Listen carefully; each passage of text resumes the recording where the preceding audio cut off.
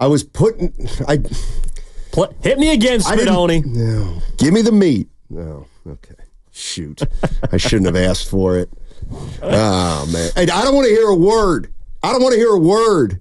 I'm sticking up for my man Goo today. Not even going to mention the day of the week. That's Evan Giddings. Don't talk about that. He's in for Goo. Goo was, let me tell you something about Goo yesterday. I can't catch a break, man. He played hurt yesterday.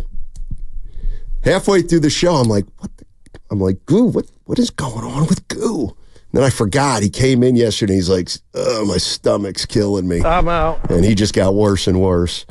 So get well soon, Guru. Evan Giddings will have your back. So yesterday, we talked a lot about Willie Mays, and we were batting around a ton of things, no pun intended, before the show. And the boss says to me, what hit you yesterday about all the talk about Willie Mays? And I said, well, he clearly affected a lot of people, even people that he never knew, and he inspired people that he never knew. And he also said, well, it doesn't feel like anybody has a bad thing to say about him, or anybody, there's nothing out there about Willie Mays that compromises his integrity. And so we just started batting around names of the greatest athletes and their reputations and how it affects the way people look at them. And so I'll just jump off right here. So Nahigian goes, well, Willie Mays, he was perfect. Like, he was the perfect superstar. He was one of the greatest players of all time, which is part of the category. And he was perfect. And I said, how about Curry? How about Steph Curry? Like, what do you think of when you think of Steph Curry? He's pretty close to perfect too, isn't he? Oh, I think that's why it's so hard to believe that there will ever be anybody like Willie Mays, because, well, Steph, I think, is about as perfect of a superstar as there is and we'll ever see. All we heard yesterday or the day before in his passing was, in addition to all the great things about his character and his impact, is like he was the greatest player ever played. And there's some debate, right? But I think the overwhelming consensus is that Willie Mays is the best to ever lace him up. Not to diminish Steph, but I don't think anybody's going to remember Steph Curry as the greatest basketball player to ever play. So that's where I think he's so unique. But to kind of broaden it, like, you're right.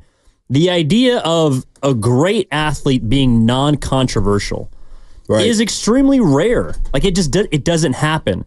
And so while Steph might not be the greatest basketball player ever, I would argue that because of the amount of eyes or camera phones or just overall coverage that he has, Willie Mays played in a much different time of our country that made things difficult. Right. But with how much attention Steph Curry gets, you could make the case that it's harder to not be controversial, to not have something, the but, right? When people write your obituary or when they eulogize you, there's the but. Well, he was a great player, but. Right. He was a great person, but. There's no buts about Steph. There's no buts about Willie Mays. And that is distinctly unique. Yeah, and just letting everybody in on how this comes about is, it kind of was born to me, this, what we're talking about out of the Giants. And we all talk about the Giants. They need a star. They need a star. They need a superstar. They need a star. They need a star. And we just started thinking about, okay, well, like, what kind of star would you want? What kind of player would you want? What kind of personality would you want that player to have? And we just started batting stuff around, and that's what we're going to do to start the show. Because the boss was like, okay, well, let's go through some of the great ones. And he said, Joe Montana. What about Joe Montana? Well, why isn't Joe Montana Willie Mays, for example? I don't mean it that way, but yeah, he's arguably the greatest in his sport. What do you think about Willie Mays, Joe Montana? And I said, well, Montana doesn't get that love because I think 49er fans consider him a little bit aloof, and also because he has seemed to distance himself a little more from the 49ers than some of their other players like Rice and Steve Young. And so we're just we've just been batting around names and how big of an imprint, a positive imprint they've made on a city, on fans, and maybe even on the franchise. And what would you want? I mean, would you want a Steph Curry? Would you want, Barry Bonds? Well, you can't think about Bonds without thinking about PEDs. Okay, what about Ricky Henderson, one of the greatest to ever do it? Well, self-proclaimed. Okay, let's just do it this way. What do you think of when you think of Ricky Henderson? I think of Oakland, California. Okay. I think of a hometown kid who got to the major leagues and did some things that we've never seen before. Like that's where he is kind of like Steph, or Steph is kind of like Ricky.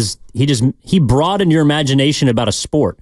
Like, it was impossible to think that someone could steal as many bases as Ricky did for as long as Ricky did. But also to have the power of a leadoff hitter was pretty rare. Someone that hit at the top of the order to hit 25 to 30 home runs a season, that could take you deep, that had a great eye, that was basically a walking, triple every time he got to first base because he would steal second and third. That just never happened before. There were players that stole bases, but there was never a player that had the entire package together. So, who also had the distinct connection to a community that he was from. Right. So that's why I think of Ricky, and why Ricky so great to me is because Ricky's also still in the community. Ricky also still does things for his hometown.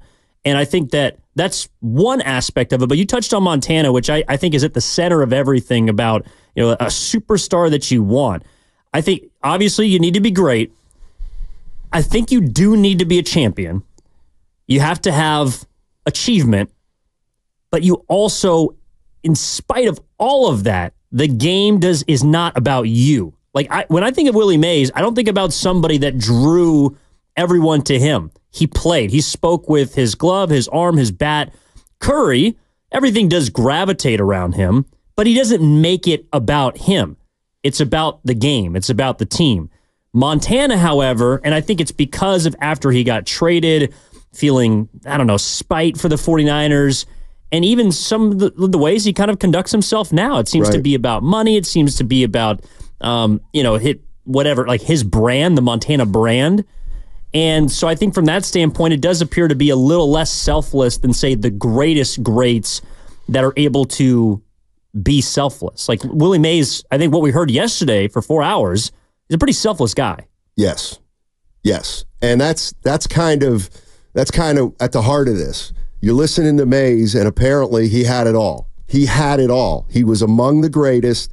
He had an unbelievably magnetic personality. Kids and adults liked him. Men and women liked him. Black and white liked him. It just feels like he was the total thing. Now, you said Ricky Henderson. And anybody wants to jump in here, 888-957-9570. Okay, when I think of Ricky Henderson, I think I know he's an Oakland guy, but I think he should be bigger than he is in terms of, and I'm not saying he's not loved in Oakland and the Bay Area, but to me, Ricky Henderson's stature as a player is greater than the love that he should get, if you know what I mean. Like, I know he's in Oakland, you can see him out and about, but what held Ricky back? Was it his ego? What held Ricky back was, he would probably say Ricky. True. Ricky was always trying to get his, but that was the era that he played in. It was post free agency. Right. He was one of the biggest superstars. He came about at a time when you could make $1 million, and that just wasn't like Willie Mays couldn't make $1 million in a season. He couldn't. Right. He might have been one of the most high paid players for the time. But I do think that's also part of it, too, and why, to me, someone like Steph Curry is great, is because Steph Curry can command $60 million in a year, which is just unfathomable, I'm sure, to someone like Willie Mays, and yet it doesn't feel like he acts like he is $60 million better than the next person. True. He acts